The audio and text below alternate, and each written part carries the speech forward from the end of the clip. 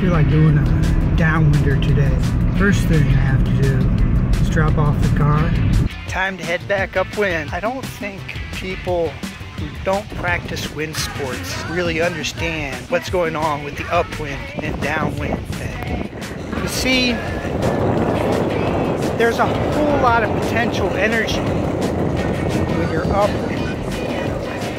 And when you're downwind, you can't really throw tricks or have fun. All you can do is kite back upwind.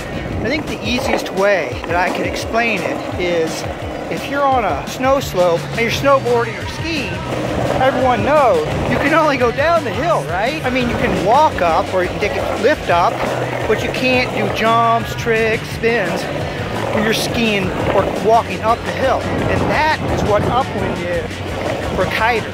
Every day, it's all about going upwind so you can have all your fun going down. There's a woods behind my house. There's a fishing spot down here where there's just enough room to blow up my kite. And you may wonder if going downwind and doing downwinders is so much fun, why don't we always just do downwind? The reason is two reasons. The first reason is kite porters, getting them organized is like herding cats. Getting a downwinder going is amazing if you can even get people at the same place at the same time. And the second reason is if something goes wrong, part of your kite breaks, then you have a long swim, long walk, and a snow. So downwinders, you don't want to throw down too hard. Just carving, relaxing, and having a good time. Here's the spot.